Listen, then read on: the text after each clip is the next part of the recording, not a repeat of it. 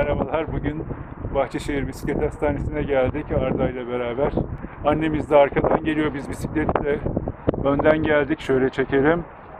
Bugün bisiklet ailesi olarak annemizin yeni bisikletini alacağız. Dolayısıyla ailemize yeni bir bisiklet katılacak. Merhaba hayatım. Biz önden bisikletlerle geldik. Seni bekliyorduk burada. Mehmet Bey düzenleme yapıyor. Az sonra onunla da tanışacağız.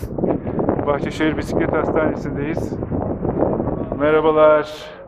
Bisikletimiz hazır mı? Geldi mi? Evet. Çok güzel görünüyor. Ailemizin yeni üyesi. Mehmet Bey'e de çok teşekkür ederiz. Onunla daha sonra hem yeni videolarımızda tanışacağız. Bu video bizim için bir ilk olacak. Bahçeşehir Bisiklet Hastanesi ile geçen sene bisikletle tanıştık.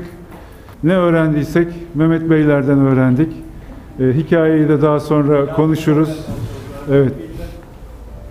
Geldiğimizde ilk Mehmet Bey bizi karşılamıştı. O zaman Gölet'teki merhabalar.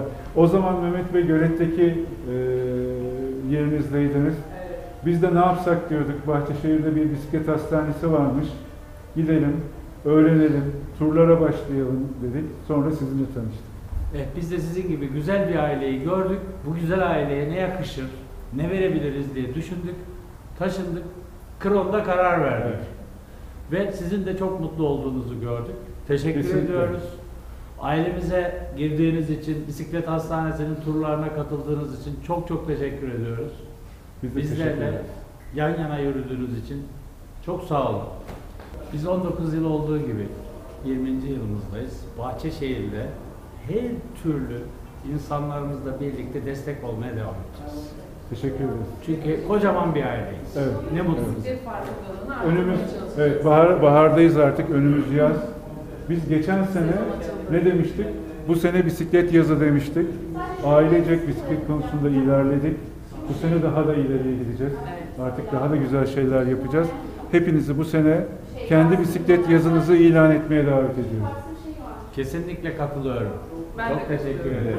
Hadi o zaman yeni bisikletimizi test edelim. Hayırlı olsun. Teşekkürler tekrar. Teşekkürler Mehmet Bey.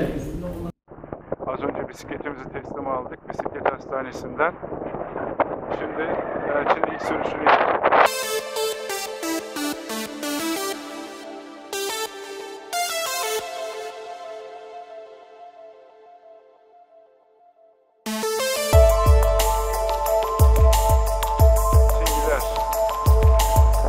Daha sonra da Elçin'e rastlanmadık.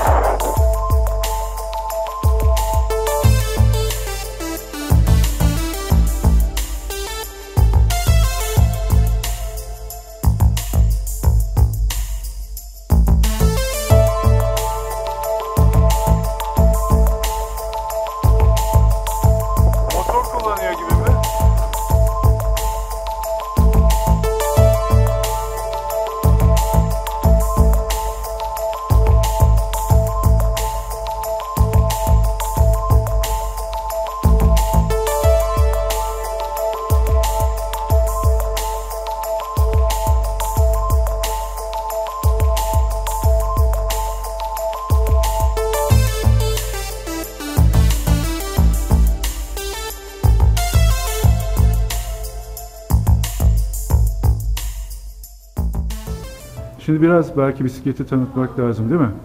Aynen. Bisiklet ailemize yeni katılan Merida Big Seven 600 27,5 jant lastiklere sahip, daha doğrusu jantlara sahip değil mi? Özellikle bu bisikleti Elçin senin için neden seçtiğimiz önemli. Aynen.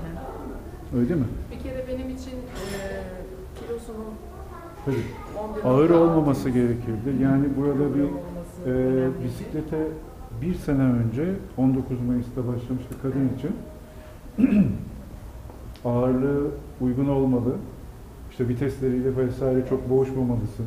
Yokuşlarda henüz o kadar güçlü değilsin. Rahat çıkman lazım.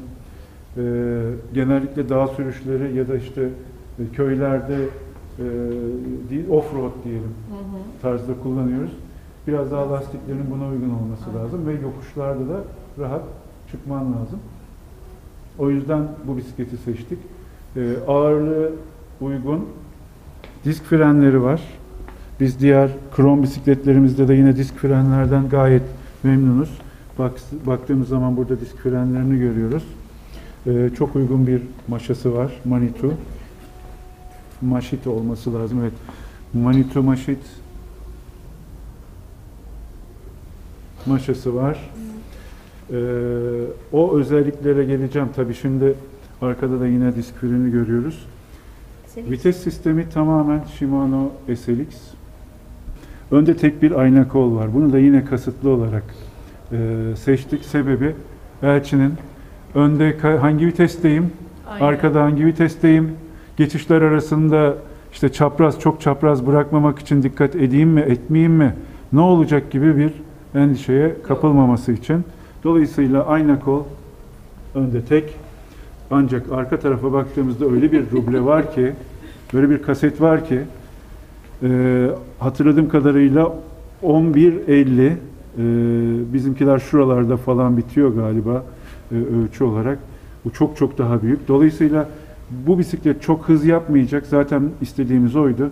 Çok diğerleri gibi hızlı gitmeyecek ama yokuşları çok daha rahat çıkacak. Ve de konforlu. Evet. Vites içinde evet iki tarafta uğraşmayacak. Sadece burada tek vites. Şöyle bir bisikleti genel olarak yine Önden alçaltıp arkadan Big Seven'a gösterelim. Bu şekilde. Merak edenler için bu tür videolar genellikle izleniyor biliyoruz. Çünkü insanlar hem bizim bisikletin kadrosu nasıl görünüyor, ne tür komponentler var, neye benziyor bir videoda görmeyi istiyorlar. Merida Big Seven 600'de bu şekilde detaylara sahip bir bisiklet. Gördüğünüz gibi SLX pedallarıyla beraber geliyor. Matara kafesini biz ekledik bugün. Güzel yeşil bir matara kafesi. Zili de geliyor. Evet. Zil de üzerinde geldi mi? Evet. Zili üzerinde geldi. Evet. Zili de üzerinde gelmiş. Pedalı. Bu seviyede bisikletlerin genellikle pedalları gelmiyor üzerinde. Ancak bunda pedal da vardı. Kadro boyu olarak Elçin 1.70. Medium'ı tercih ettik. Yani 17 inç kadro boyu. Elçin'e tam oldu. 15'te olabilirdi ama önerilen şey, Merida'nın önerisi aslında sitesinde gördüğümüz. Eğer ortada kalıyorsanız, tereddütteyseniz daha konforlu sürüş için bir üstünü, daha sportif sürüş içinde daha küçük kadroları tercih edin diyordu. Biz de özellikle Elçin'in bacak boyunu ölçüp Merida'nın da sitesinde 17 olduğunu görünce 15 inç bir kadroyu da burada bakıp çok düşük kalacağını görünce 17'yi tercih ettik. İyi ki de öyle tercih etmişiz. Şu anda güvenlik amaçlı birazcık selemiz aşağıda. Sonra biraz daha yükselteceğiz. 3-4 santim daha yukarıda çok rahat kullanabileceğini biliyoruz ama şu anda sen kendini ilk defa maşası değil mi? Şu maşa diyorum pardon. Kadrosunun üst kısmı böyle aşağıda olmayan bir bisiklete bineceksin. Biraz alışman için seleyi de aşağıda tuttuk ama alçak. Binerken de sen de söyledin zaten. Evet. Onun dışında Merida komponentlerine sahip gidonu, işte selesi, sele borusu vesaire gerçekten tavsiye edebileceğimiz, özellikle kadınlar için vites konusu, ağırlık konusu önemli. Bu bisiklette de tamamen bu komponentler bizim tercih sebebimiz oldu. Benim gibi konfor sevenler için ideal. Tekrar hayırlı olsun diyoruz. Çok Güle teşekkür güle. ederim. İyi sürüşlerde. Bundan sonra artık sürüşlerden ve turlardan videolar çekeriz. Beraber paylaşırız.